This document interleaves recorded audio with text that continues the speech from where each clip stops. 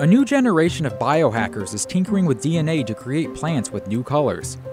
At the School of Visual Arts in Manhattan, plant researcher Sebastian Cocioba is trying to create genetically modified plants, mostly from information he learned on the internet. One of his pursuits in the school's bioart lab? The blue rose, considered the holy grail of horticulture.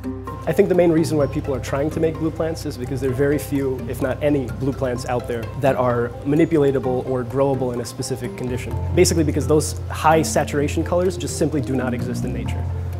GMOs, or genetically modified organisms, have drawn a considerable amount of controversy, with concerns about the potential impact on health and the environment. Cocioba doesn't think such worries apply to projects like his.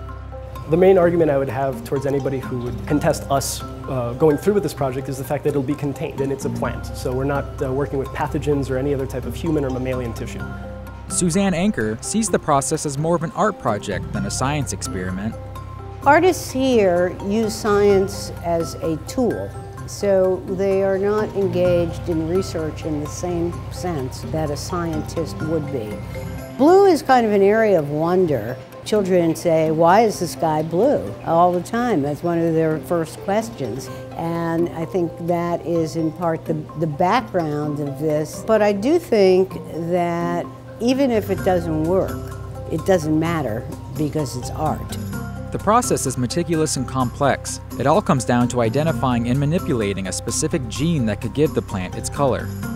The gene in question, called AE blue, produces a beautiful cerulean hue in bacteria. It's never been tested in plants as far as I know. So this will be the first time that we actually try to put it into a plant. With the project about halfway done, Cocioba is still tackling problems, but he says even if it fails, the experiment won't be a loss. In an ideal situation, in another 3 months, we'll have our blue plant. Worst case, it might not work at all, and that's the risk that we're willing to take, and that's the risk that we want to attempt, because even a failure might be useful in terms of understanding the processes at hand.